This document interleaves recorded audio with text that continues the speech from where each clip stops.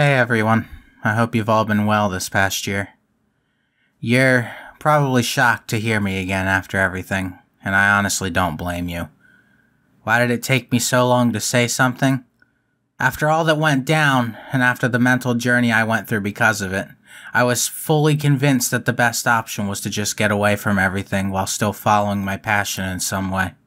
I didn't want to risk hurting anyone further even after I'd learned from everything, so I just figured that going radio silent would be the best outcome for everyone. I'm sorry that I never really had a proper goodbye and just disappeared like I did. And I'm also sorry if that was the wrong decision to make at the time. Though to be frank, that probably should have been the least of my concerns. In light of recent events that have been going on, you know who you guys are and you know what you've been doing. I can't just stay silent on this anymore. Things have gotten so bad recently that I fear that if I don't say something now, things will get so much worse for not only me, but for everybody. I'm done standing by and letting everybody speak for me. I need my piece out there, and it's time I said it. Of course, I don't mean to make excuses to make what I did okay, nor do I mean to invalidate the pain others felt, whether directly because of me or indirectly because of my actions.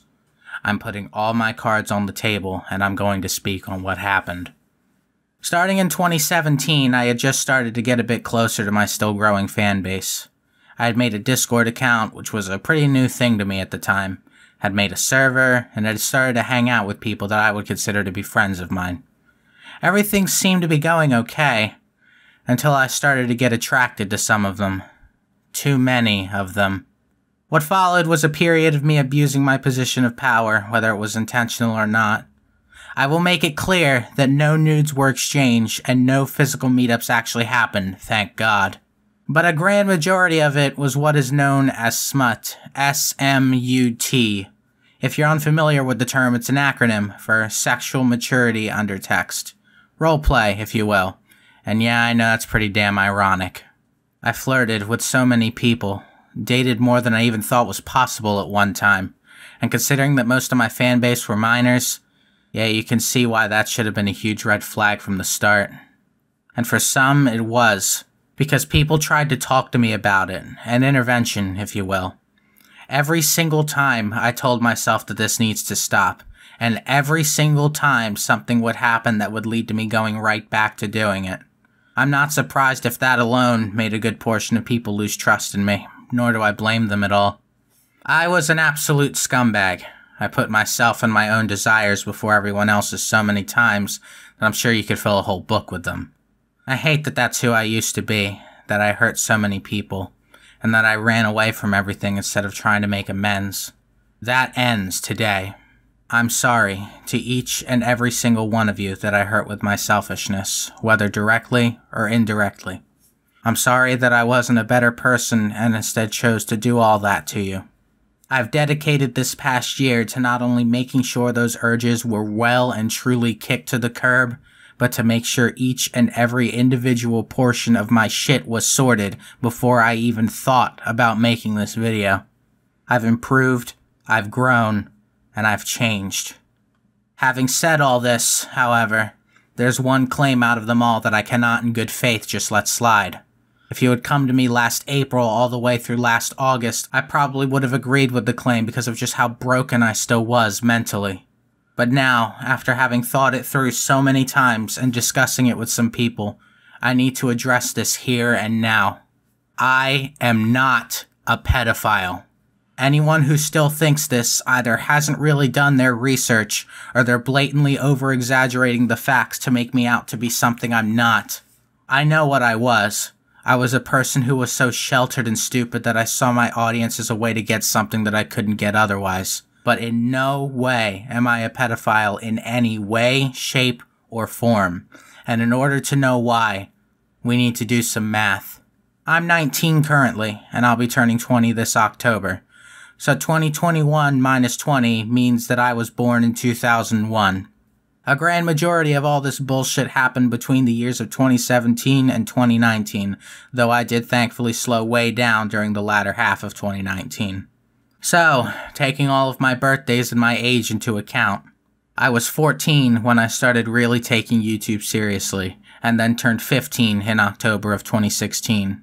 Then I turned 16 in October 2017, 17 in October 2018, and then 18 in October 2019. That means that for almost 2 years of this happening, I was a minor too. Let me read you a few different definitions of the word pedophilia.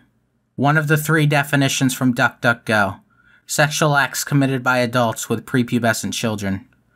2 of the definitions from Merriam-Webster. A. Sexual perversion in which children are the preferred sexual object. B. A more specific definition: a psychiatric disorder in which an adult has sexual fantasies about or engages in sexual acts with a prepubescent child. The definition from dictionary.com: sexual desire in an adult for a child. And then the definition of pedophile from the same website: an adult who is sexually attracted to young children. There's a common thread across all of them: the word adult. I'd understand if I, as a minor, were doing this shit to, like, toddlers or kindergartners or something like that. But to people that were at the time around the same age as me, I just fail to see the logic there.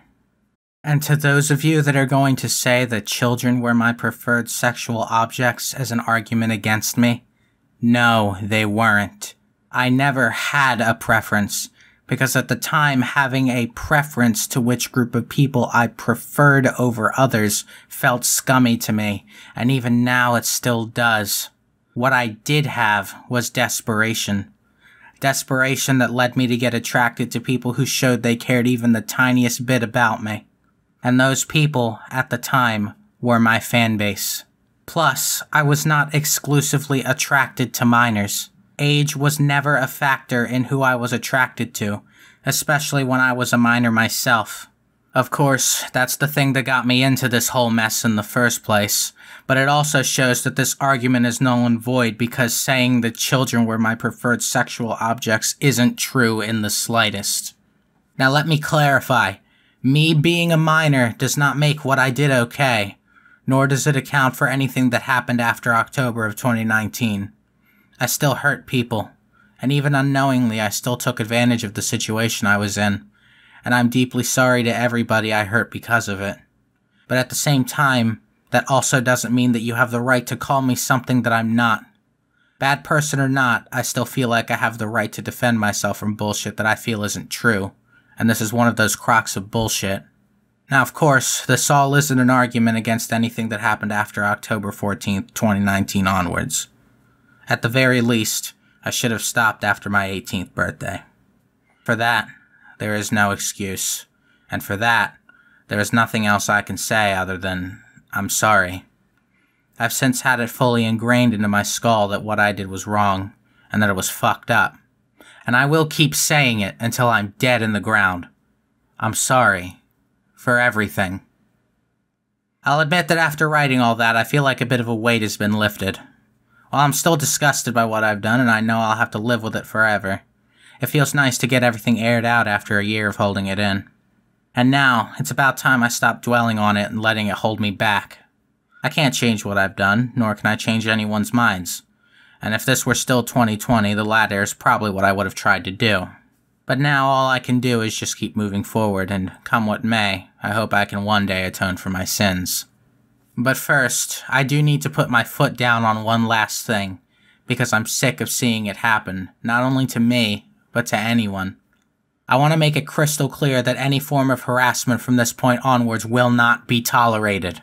Bear in mind that I'm not referring to those that criticize what I do or say, nor am I referring to those that disagree with what I've been doing and what I will do in the future. In fact, I thank you. It's you guys, the people that were never too extreme on either insulting my very existence or showering me with blind praise, that made me wake up and got me to where I am now.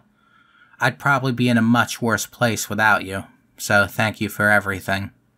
I'm referring to the people that, no matter what anyone says or does, will add nothing to the conversation other than such insults as, "You're a monster," or "Shut the fuck up and leave the internet," or my personal favorite, "Kill yourself."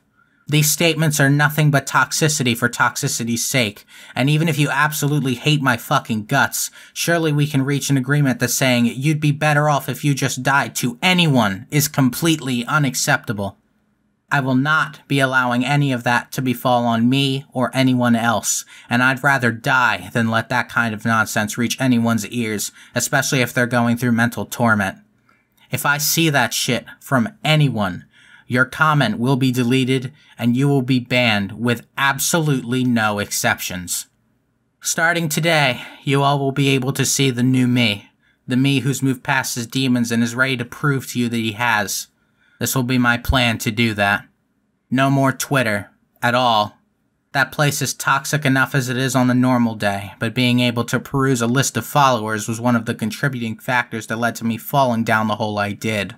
From this moment on, Twitter will not be used by me at all unless I need to look at tweets or something, and even then I don't need an account to do so. No more Discord servers, until I know for certain I can handle the responsibility. That could very well be never, and I'd honestly be okay with that. But that was probably the worst possible place I could have been given the situation, and while I feel I've gotten a pretty good grasp on myself now, I'm not taking any chances. I'm still working on trying to get some form of therapy to make sure I'm completely done with this nonsense. The reason that's been delayed is because of, well, COVID. So not only have me and my family not had the extra funds to be able to afford it, but trying to do it over a Zoom call or something, for me, wouldn't help as much as being there physically. But rest assured, once we can afford it, and the state of the world is a little better, I will put the money aside to do so. And any help you all could give me in pointing me in the right direction would be really appreciated. And now, to close, I have 2 different messages for 2 different groups of people. I know that what I've said will be taken differently by different people, so I'm making sure all my bases are covered here and now. If you don't believe me, and this is where you stop associating with me, then I completely understand. It's been an honor and a privilege to be able to get to know you all. Even through everything that's happened, know that you all mean a lot to me. You've helped me through so much more than you all know, whether it be just watching my stupid shenanigans, shooting the shit with me on tons of different things, making me laugh on multiple occasions, or just being there for me at my lowest points. I'm sorry I couldn't be the person that you wanted me to be, and I'm sorry that I failed you.